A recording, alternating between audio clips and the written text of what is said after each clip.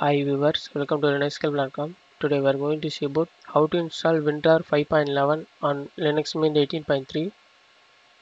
RAR files are compressed files created by WinRAR archive, and then RAR files can be split into multi-volume.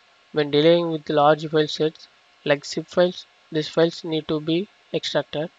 Okay, now let us see how to install WinRAR 5.11 on Linux Mint 18.3. First of all, we have to download the WinRAR 5.11 package using by wget command. After downloading, we have to extract the star file.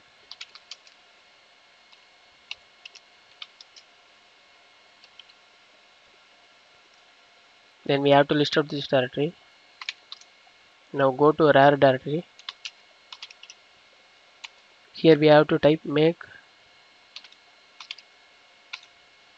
Then finally we have to install make. The installation is complete now. Now we have to type RAR. Here we can see the version of RAR 5.11. Now we can able to using this WinRAR 5.11. That's all about for installation of WinRAR 5.11. Thanks for watching this video. Please subscribe to our YouTube channel Linuxscape. If you still need more video, visit www.linuxscape.com. For any queries to mail support@linuxscape.com.